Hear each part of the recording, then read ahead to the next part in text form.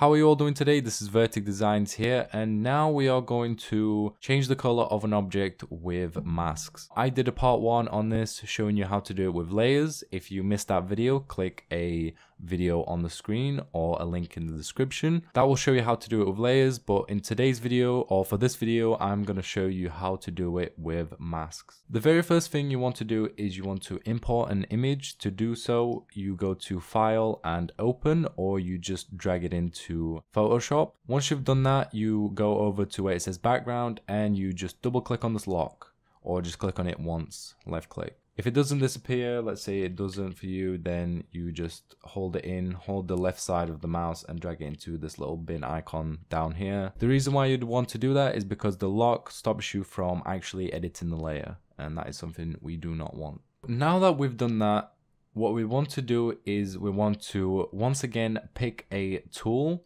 For this example, I'm going to use the quick select tool because it is quicker than the other tools. I will show you the reason why you should use the pen tool and the accuracy of the quick select tool. Go to the plus sign and you want to go around the car or the color you want to change. For me, it is the red, so I am going to select this. If you go over the top, let's say you've gone a little bit too far like this, you go to the -1 and you put it back down. Alright, so now that we've selected the color, we want to actually create the mask. To do that, we go to the adjustment layer. If you don't have the adjustment tab in here, you can get it by going to window and it should be there, adjustments, and it should pop up. You want to click on the one that says hue/saturation. That took me a while to say. Once you have the mask created, all you do is go to properties here, and now you just change the color of it. So you can see it is changing to a different color. I'm going to go with a, let's say a green, this type of green right here.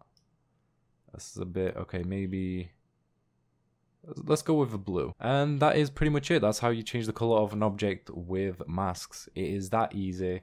Just like I said in the start of the video, quick select tool is great for quickly selecting areas, but for the accuracy, sometimes it is not quite the best. As you can see, we still have a little bit of the red color from the original color.